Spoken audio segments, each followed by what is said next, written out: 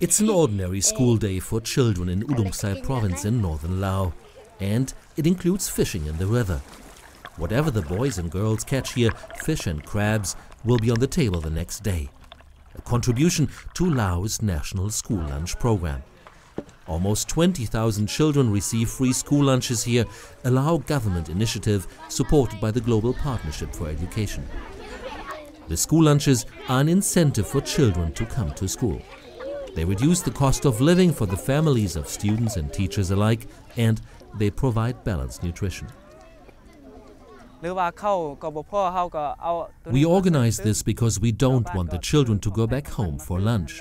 Now they can continue with classes in the afternoon. And we do this every school day, Monday to Friday.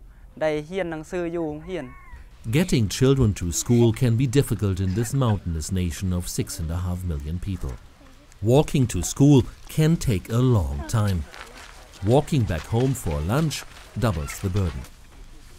And parents working in the fields face the same problem.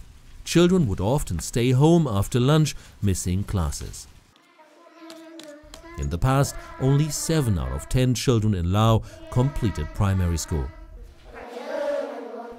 School lunch gets children out of their homes into classrooms. For families who rely on a modest income from spinning, weaving and broom making, the free lunch is valuable.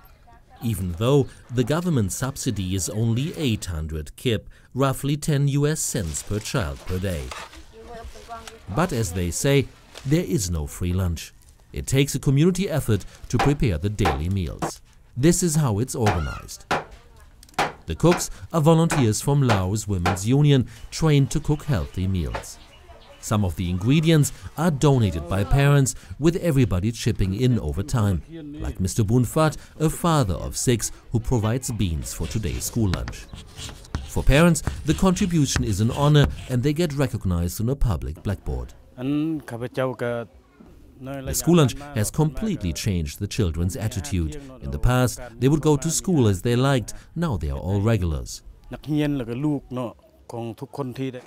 And the children themselves help with more than fishing. They also learn to plant and grow vegetables in the school garden. Fresh ingredients for lunch. Farmers who sell their rice to the school get a little less than market price per kilo of rice. But they only have to carry it to the school and not to a remote market. So it all works out and keeps the school's rice storage well stocked.